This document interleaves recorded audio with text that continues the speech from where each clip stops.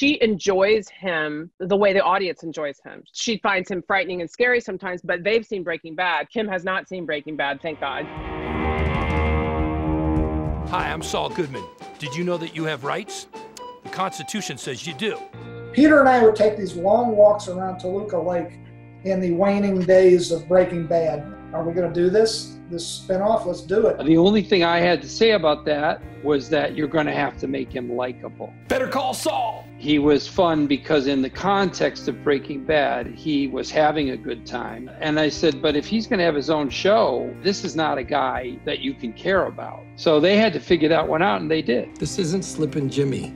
Fine. I was working with Bryan Cranston at the time when they were casting. He's kind of the one who alerted me. He said, yeah, I think they're going to make this. You should do this part. I don't know what to say. Are you proud of me? Yes, absolutely. Thanks. One of the things that fascinated and surprised me was the pride that Michael brought to the character. I remember going back to the writer's room and we asked, what does this guy who is so brilliant think of having Slippin' Jimmy for a brother? And this is not something that we planned. I think that's led to a lot of what ended up being the show. He's capable of this, you know he is. I know he's not perfect. I spent the first couple of episodes praying that I'm not dead in the next episode.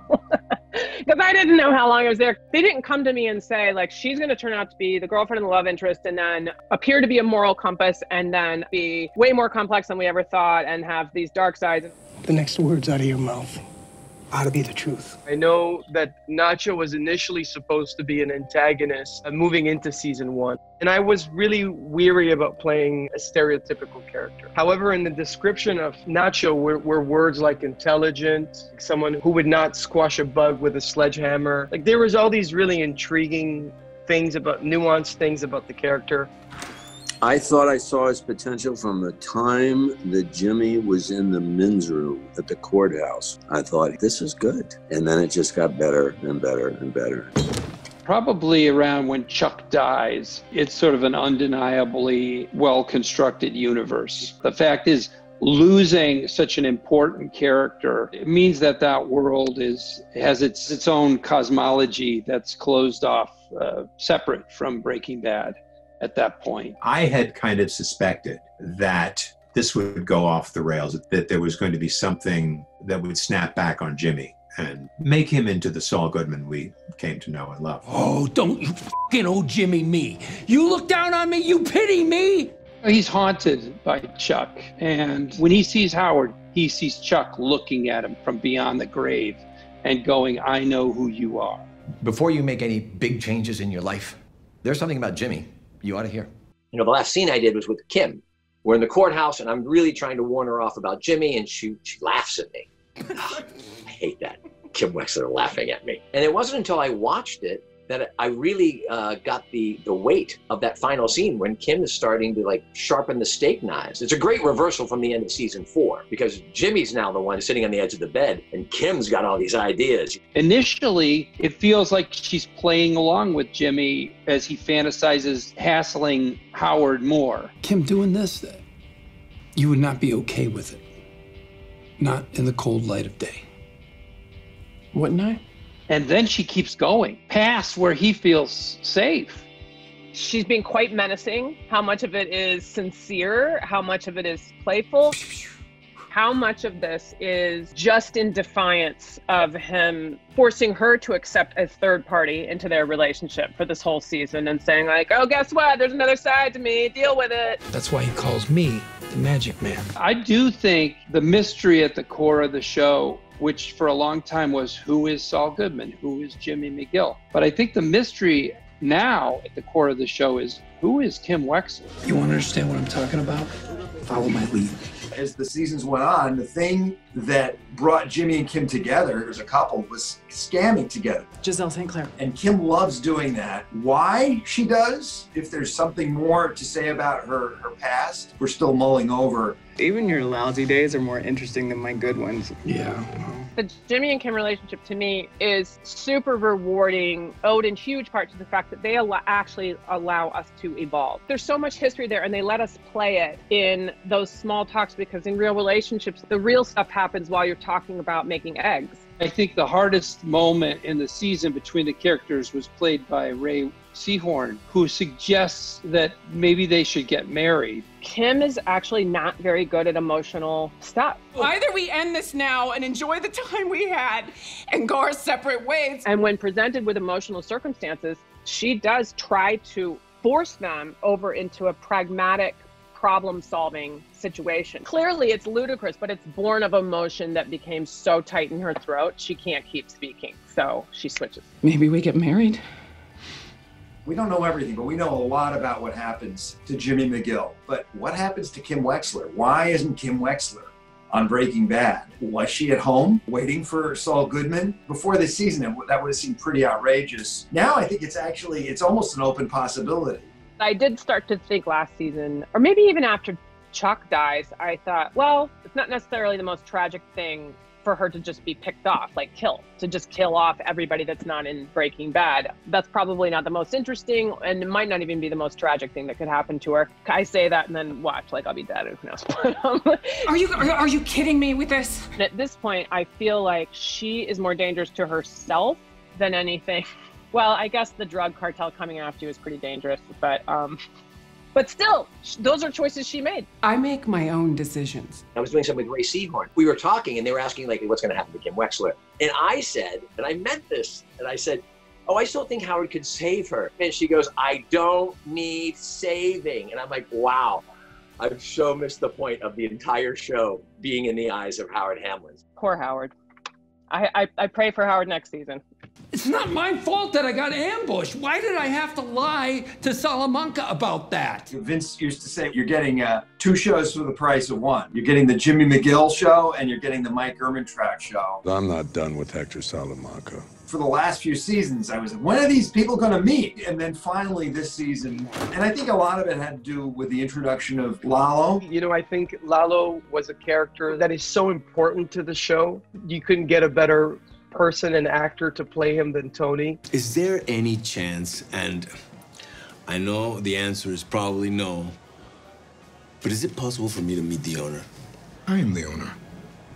Really? I wanted to show this other side that's, you know, to get away from the cliche of these, you know, bad guys that have this serious face. This guy could be a little more charming. This guy could be a little more carefree than they're used to having in this show or even in this world of Breaking Bad. No, it wasn't me. It was Ignacio. He's the one. In the first episode where Saul Goodman appears in season 2 of Breaking Bad, he makes some throwaway line. Lalo didn't send you? No, Lalo? Who? Oh, thank God. And I was ready to just say, oh, the hell with that. Who cares? Who cares? We don't need to explain that. And Peter and the writer said, we got to explain that. I mean, who the hell is this Lalo guy that you're so scared of? And when you meet Lalo, you're like, well, he seems like he's not that bad. We'll get to that. So I think something pretty bad's got to go down for this guy to pee in his pants when he hears the name of my character. I'll find a way. I'll make him trust me. Every single avenue seems to be an opposing force. Why do you keep interrupting the interview, buddy? I think he really wants to be an actor. I used to think it's a story of redemption until the end of this season, and then I realized maybe it's a story of emancipation. Maybe it's a story of liberation from oneself, from everyone that's pulling at you, and from becoming your own man. So maybe it's a bit of both. I am what I am. For me, I have a different route. Jimmy McGill has 1,000 words, and for me, I don't have 1,000 words. I have to allow you to see what I'm doing and the torment that Gus goes through in regard to revenge for someone that he lost in his life. My way in was to see and find elements of a character that we'd never seen before. I am different. For me to have taken these building blocks and created someone who can be looked at like a villain, but yet you see the flip side of their humanity was very important to me. And I felt like that was a nefarious, villainous character that we had never experienced before. Die! Quiet. Why? I'm quiet, I'm loud, I'm gonna die in this dirt one way or the other. Let's get it over with. Saul and Mike in the desert is just incredible to me. It allowed us to really get inside both of those characters in a different way and for us to feel the edginess of the cartel's reach. If I'd been in the writer's room, I would have said, no, this is way too hard, this episode you intend to give me. I don't, this is no. You gotta have a scene by a pool somewhere. You gotta have more indoor scenes in the air conditioning. Big mistake. discontinuing. And this thing was the single hardest thing I've ever directed, this one episode of TV. Torturous. How about torturous? That's how it was. Jimmy has had this guy shot 2 feet from his face. Same guy gets run over. And then he has to do this slog through the desert. And I think he's just a basket case. It becomes monumentally tragic because Mike is very aware of the choices that he made.